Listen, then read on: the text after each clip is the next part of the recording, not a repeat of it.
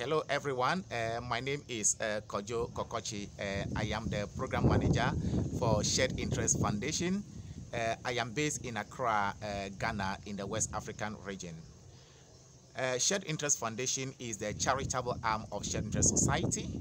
We provide technical assistance and business support to small-scale producer groups across Africa and Latin America.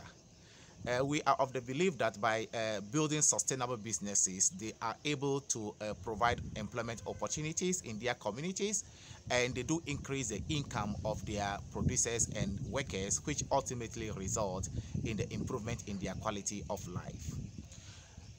Over the past year, we delivered 5 projects in 6 different countries, including Ghana, Burkina Faso, Uganda, Kenya, Malawi, and Nicaragua. We deliver our project through our in-country partners, and then we do leverage their local knowledge to ensure that our projects are delivered in a manner that will ensure the achievement of the desired impact. In Ghana, we supported 50 out-of-school youth to go into cocoa farming. The aim of the project is to contribute to the sustainability of cocoa production in the country, and at the same time prepare the next generation of cocoa farmers.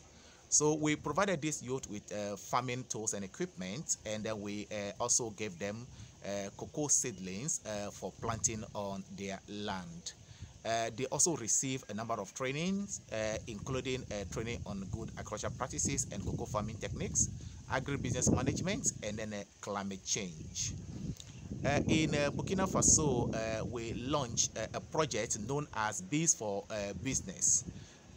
This project is supporting 75 vulnerable women in rural Burkina Faso to become beekeepers.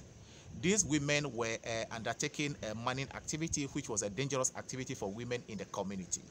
But by providing them this business opportunity, they will stop mining and then develop the beekeeping activity.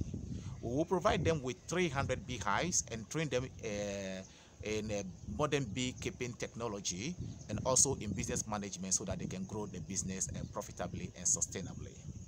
In another community in rural Burkina Faso known as Dakoro, we are also supporting 50 women to go into organic sesame farming. We provided them with the sesame seed and also input so that they can increase the yield of the farm. We also provided them training on good agricultural practices and in agri-business management.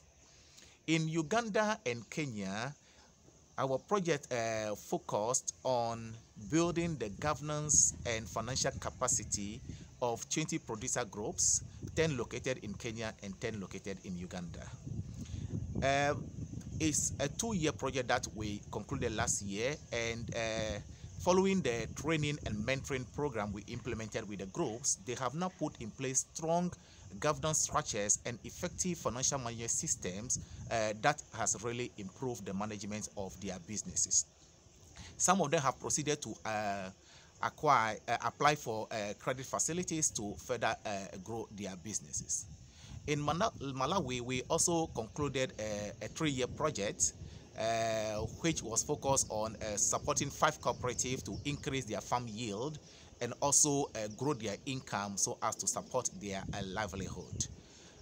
In Nicaragua, our project was environmentally focused. So we provided environmental education to 84 coffee farmers and supported them to plant 3,000 trees on their farms so as to mitigate the negative effect of climate change on their coffee production.